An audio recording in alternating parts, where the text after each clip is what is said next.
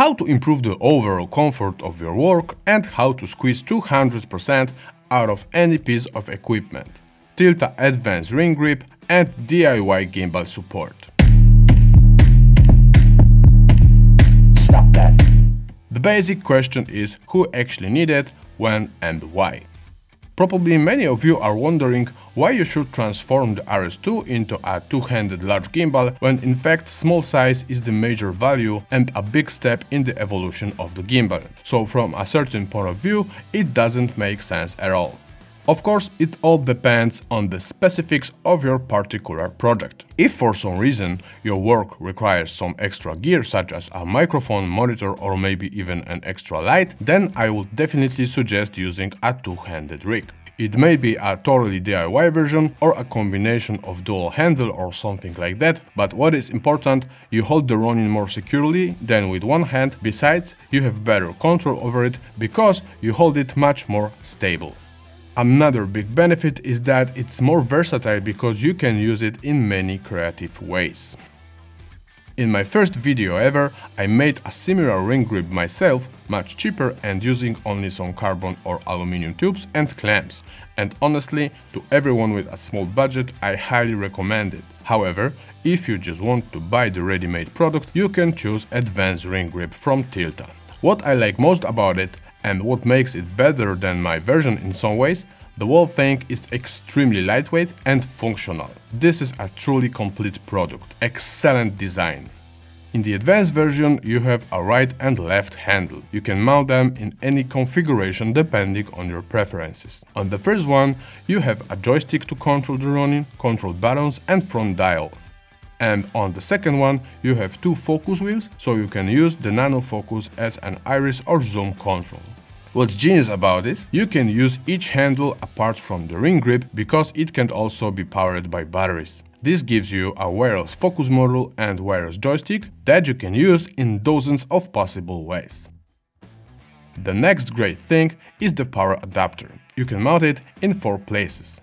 And you have USB and P-type power output. From the top and side you will find several mounting options, so you can not only power but also mount a light, monitor or smartphone on it. No more power banks and a bunch of batteries. It is a very clean setup. What is for sure important to mention is that from the power output you can of course power the camera. I think all Blackmagic camera users will be super excited about this. Another thing that is brilliant in my opinion is that the original Ronin battery works not only as a power supply but also as a top handle. With this kit, which is a Pocket 4K, Ronin RS2, small HD monitor, the battery life is about 2 hours. You can also buy a V-mount or gold mount adapter and then you can power everything with an extra large and powerful battery that will give you a few more hours of battery life. But there are always two sides of a coin, and this kind of modification and extra equipment works both ways, and there are some downsides, such as size, overall dimensions and most important problem, weight. So if you want to use professional tools, you have to be prepared for this. For example, my Ronin with some extras and advanced grip is about 9 kilograms. I guess I don't have to explain how extremely difficult it is to get good shots with such a heavy weight on straight hands. That's why I would like to show you how it works if you would like to use some kind of support system. Here you have several options to choose from, but in fact these are expensive piece of equipment. That's why I want to show you how to do it yourself for less than $500. The whole design is quite simple and it is made up of only available things. You don't need to fabricate or create anything. You just buy it and put it all together. In fact, apart from the carbon tubes, you can buy all the parts in one place. The cost of the entire adapter is approximately $150. I will leave links to all components in the description below. To make such a support, we obviously need a belt or a vest, which is our base and starting point. The first option is TILTA Float. I already mentioned it in my episode about it. For me, it is a great solution because TILTA belt is perfect for all kinds of modification, and now I have two types of support in one piece of equipment. However, You don't need a specific belt or vest to make this type of support, because the adapter I made is completely self-contained and universal, which is why I really need to show you a brilliant alternative, the cheapest, but in some ways the best option. STIHL RTS. Originally designed for work in the garden, but after a few easy modifications, it can be made into a super professional support system. What's more, if you do not have the options to modify it in general, the vest itself can also be used as a very simple support system, because it is basically such a thing, but for the garden equipment.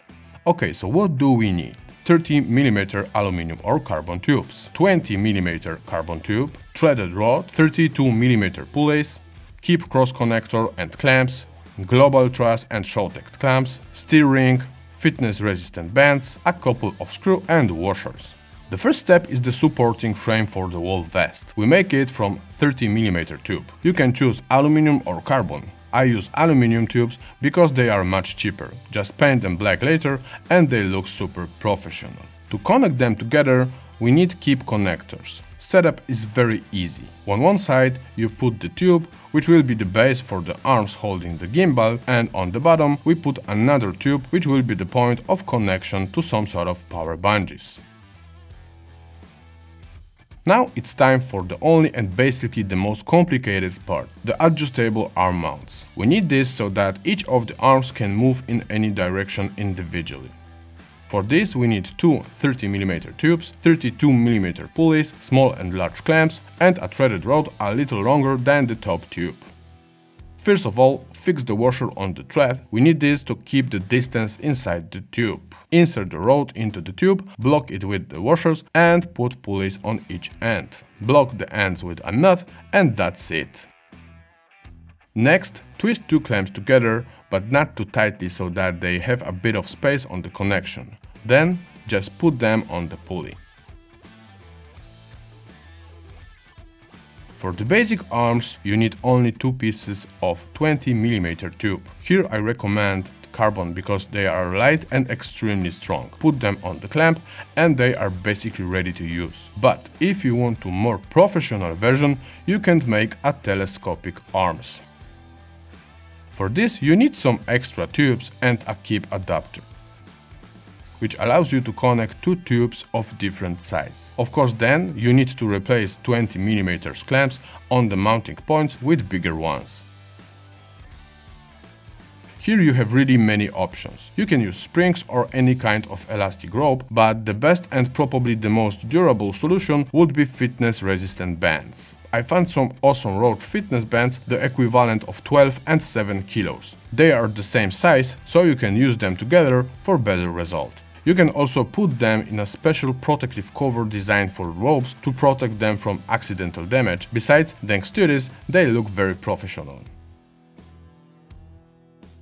Links to all types of connectors and clamps you will find in the description below. The great thing is that all keep connectors originally designed for 30mm tubes also work with 20mm ones. All you need is a tiny adapter. So, to put it all together, I mount the arms to the adapter, then I put steel rings on the keep clamps and put them on both ends of the arms. I mount another clamp with steel rings on the bottom tube and put resistant bands between. That's it, super simple. Here are my three options. You can put a conch frog, which is ready to use a great quality directional connector. The second option is a homemade piece of strap with a connector. But by far the best option is a piece of elastic rope, because it will also work as an absorber of vibrations, which are great in dynamic situations. Basically, it's also some sort of fitness strap. Now, when it comes to connecting to the gimbal, you can use clamps, and in the case of the TILTA Ring Grip, you can screw the steel rings directly to the handle. To mount the entire adapter to the vest or belt, in both cases we use Showtech or Keep clamps. In the case of TILTA float belt, we attach it to the base plate. You can also mount the back support and the harness with another clamp. And in the second situation, directly to the steel vest. Super simple. Everything's ready, let's check it out. Because basically all of the elements can be easily adjusted, we have a wonderful possibility to set the tension. We can do it in 3 ways. Move the wall arms, extend or reduce the length of the arm, and the easiest and most effective way to adjust the resistance is by changing the position of the lower tube so that the vest can handle a weight between 5 and 15 kilograms and even more. What is absolutely brilliant is that the bands I use are not only super strong and durable, but also very flexible, so that if you adjust them correctly, the wall support system works not only as a weight support, but also can absorb steps and unnecessary movement, which is especially useful in dynamic scenes. Running, long shots, live events, now you can do it without getting tired. And you never have to worry that your arms are exhausted and you can't hold the camera anymore. Which is also great, this kind of setup is excellent if you combine it with some kind of vehicle like a Segway, because then you have your hands free, so you feel more secure and comfortable. It allows you to get really great shots and a very wide range of movements, especially in fast shots, but even in a tight space. And at this point I would like to answer the question: should I choose an advanced ring grip with such a support system, or maybe Steadicam style support like TILTA Float? Basically, both systems solve the same 2 oldest and major gimbal problems, which is weight and visible steps. So for most of my project I will choose Steadicam style because in my opinion it is more versatile. However, it is much more difficult to use, it takes some practice in balancing and some training in how to use it, but the results you can get are absolutely fantastic. On the other hand, a ring grip with a support system for sure is much easier and much faster to use, because you don't actually have to balance anything, even after changing the lens, except the gimbal of course. You just put it on and you're ready to shoot. You don't even need a tripod to put the camera away, because the grip itself actually is some sort of tripod. So, for all of you who works on projects where you have to be ready quickly and you don't have a lot of time to prepare, for example weddings, documentary style or live events, I highly recommend the Advance Ring Grip with this kind of support system. However, for all of you who have more time on set and you want to get incredibly possibilities of using a gimbal, I suggest a Steadicam style support system. But if you have many different types of projects like me, it is definitely good to have such a 2-in-1 equipment. Who knows, maybe one day this kind of universal support will be available, but for now I hope I give you a good idea on how to do it.